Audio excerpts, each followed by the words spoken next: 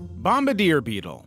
At first glance, most people think of the bombardier beetle as any other ordinary beetle scurrying about its business on the forest floor. Most outdoor explorers would see a small beetle that looks like it has a sunflower seed for a behind and pick it up. And now, just like an angered Reddit user who disagrees with you, it will pull something out of its butt to save itself, as it's a weapon of ass destruction. You see, within the bombardier beetle's abdomen lies a chemical weapon unlike any other. Inside, it has a specialized combustion chamber that houses 2 containers of explosive compounds. When threatened by a predator or disturbed, the beetle combines these compounds in its body, triggering an explosive thermal reaction. This creates a high-pressure burst of boiling hot chemical spray that it can accurately direct at any would-be attacker. So, one moment you're picking up a little beetle, and the next you're being sprayed with a scalding chemical blast that can reach temperatures upward of 212 degrees Fahrenheit. Not only is this toxic spray boiling, but it also has a horrible odor that's close to impossible to get rid of. And when you're screaming in pain and just about to put it down, it shoots 2 more sprays in quick succession, so you get the point. Cow killer. Now, the real question with this insect is whether you're stronger than the average cow and whether you're bitten by it. And in most cases, no. You aren't. Despite its name, the red velvet ant isn't an ant, it's a wingless female wasp. For its scary name, it is just this, a crimson-colored little ant scurrying across the ground. And you've got a pretty good mental picture of the red velvet ant. But for some reason, evolution decided it would be better if it got a stinger for almost half its entire body. If you're mad enough, like Coyote Peterson, to get bit by this, the stinger injects a potent venom that triggers an instantaneous searing pain unlike anything you've ever experienced. You'll experience pain like never before, as if being stung with a white-hot metal probe or having molten lead poured directly onto your flesh. The venom from a red velvet ant's sting doesn't just hurt, it initiates a throbbing, burning agony that can last up to 24 hours. So if you ever get bitten, that's right, an entire day of feeling like your limb is slowly roasted over an open flame. Emerald cockroach wasp.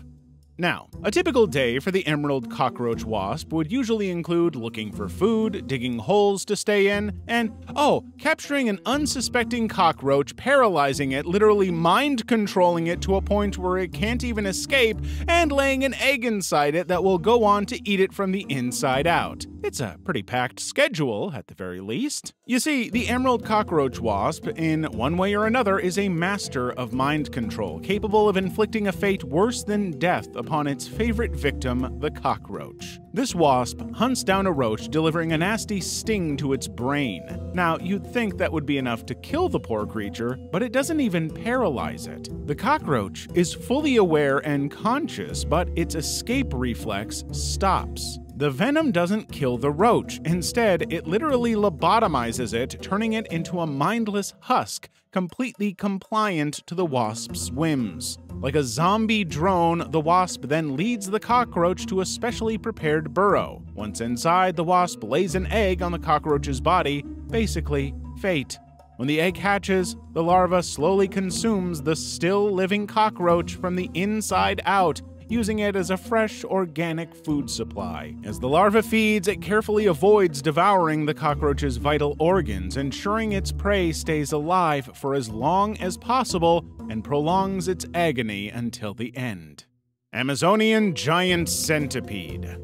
To start with, we'll probably need to give context on how big this is. These creatures can grow up to a foot long and have thick bodies about as wide as a man's thumb. They are like massive land-dwelling tanks encased in a tough outer skeleton and with a set of venomous fangs and hundreds of pincer-like legs. Because of this, the people of the Amazon knew they had one of the best interrogation techniques on their hands. Say you decide to steal last month's harvest of cocoa grains and refuse to tell the truth. The village head would bind you to a tree, and the 2 2 village centipedes would be brought out just for this occasion. You might think, sure, it's big, but how bad can it be? As these centipedes crawl on your skin with their hundreds of legs, eventually they notice that your skin is warm and radiating heat. Instinctively, it bites your flesh with a massive pincer and releases a potent venom that can cause horrifically agonizing pain that will leave you with a fever pushing 105 degrees. Bullet ant. Let's say you weren't born in the warm comforts of air conditioning and delivery food, but in the middle of the Amazon forest to the tribe of the Satarimawe people of Brazil. You were born as a man, and it is now time to become one. In their culture, young boys undergo a rite of passage known as the bullet ant initiation, as your test of manliness. During this initiation, the tribe gathers bullet ants and sedates them with a natural herbal solution. The ants are then woven into gloves with their stingers facing inward. When the ants awaken, they become agitated and begin stinging the gloves. Now, not only is the bullet ant ranked the most painful bite in the world, but in fact, the pain is essentially being shot with an actual bullet, hence the name. Now your hands are covered in thousands of angry ants biting you. It's a searing, incapacitating agony that can last for up to 24 hours, leaving grown adults incapacitated from the pain. It all comes down to the venom they inject. You see, the bullet ant's venom is packed with a potent cocktail of toxins and compounds that directly target the pain receptors in our bodies, triggering an overwhelming and intense reaction. Assassin bug.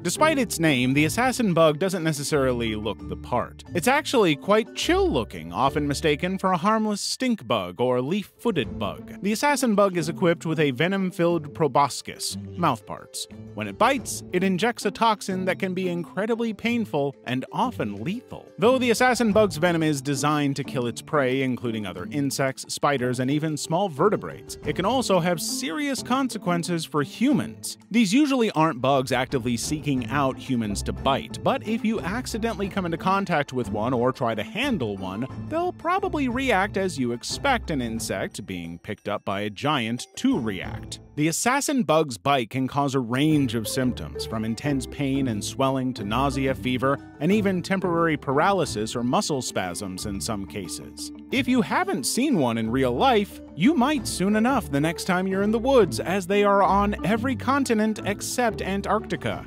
Harlequin beetle.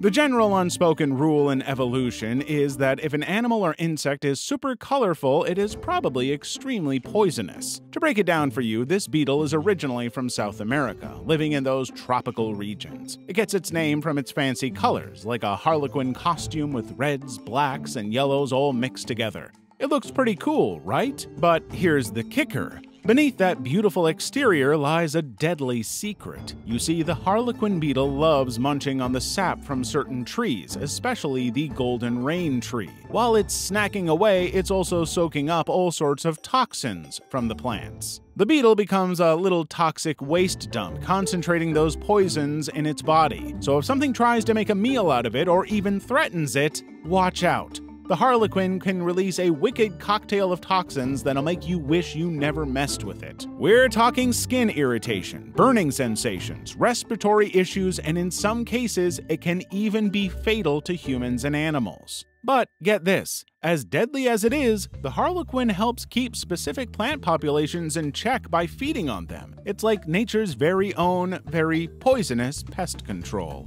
Tarantula hawk.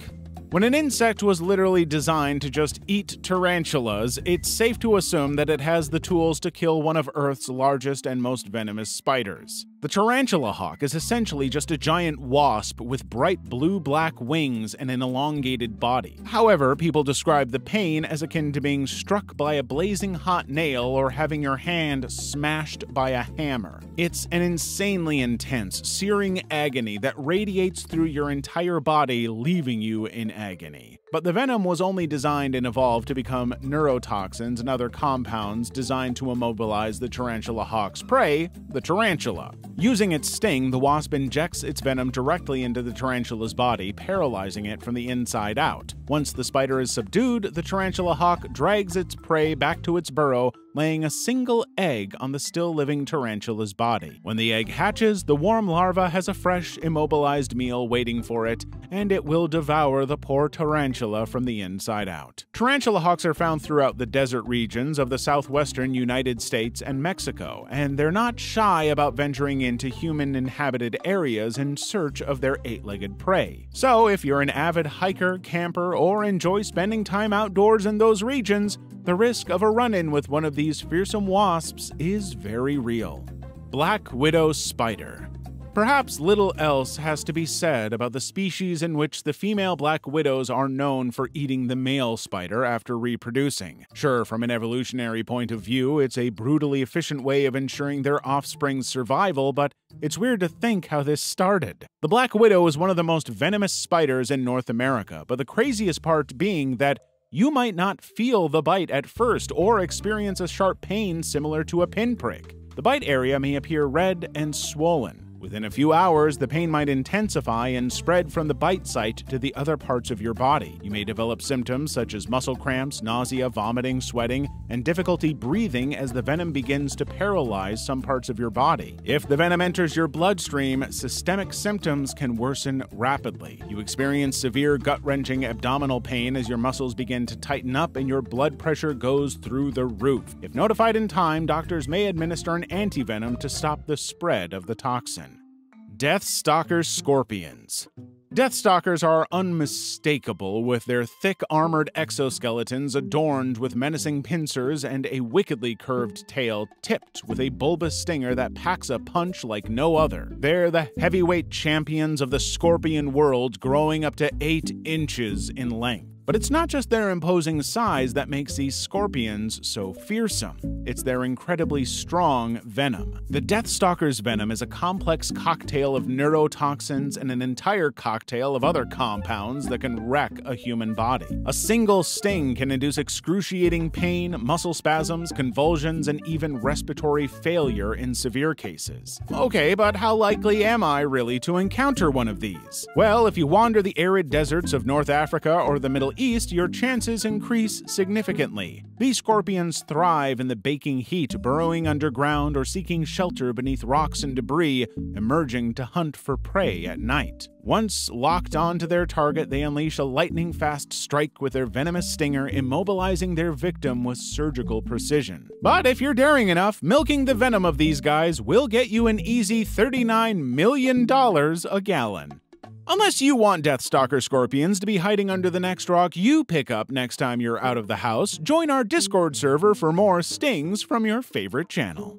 Chlamydia infection. So, you decided to have unprotected sex with multiple partners in a short period of time. This alone would give you a 1 in 20 chance of contracting one sexually transmitted disease or another, but in our case, you got the most common one in the United States, chlamydia. You could consider yourself lucky, as most chlamydia is easily treatable with a decent round of antibiotics. Suppose you were fortunate enough to begin experiencing symptoms 1 to 2 weeks after infection. In that case, you'd feel a burning sensation as you peed as the bacteria inflamed your urethra. As the body attacked the bacteria, pus would result, which would come out often whenever you peed. Unlike other bacteria, chlamydia will not just go away on its own, as it evolved to live inside your cells without being detected by your body. Because of this, after a few years of the initial infection, the night of fun will give you its final gift, infertility. Gas gangrene. Nothing really ever said World War I like nerve gas, war crimes, and agonizing diseases that you've probably never even heard of. And gas gangrene would probably be 2/3 of these things. During World War I, as the soldiers were being injured from bullet wounds or artillery, it was noticed that some of them would develop symptoms that typically developed rapidly within a few hours to a few days after the initial injury. The disease would begin with immense pain around the infected part, and soon after, blisters filled with horrible-smelling gas would start forming all over the body. As the infection progressed, the skin turned red and bronze and became crusty. What was happening was that a certain bacteria entered the body through deep wounds or infection, which might cause the infection known as gas gangrene. Usually, at the time, the best way to get rid of the infection would be just to amputate the area affected and try and save the rest of the body. But this was the front lines of the war, meaning even at best, the only surgery tools they had at the time would be bone saws and alcohol, and you can probably see where this is going.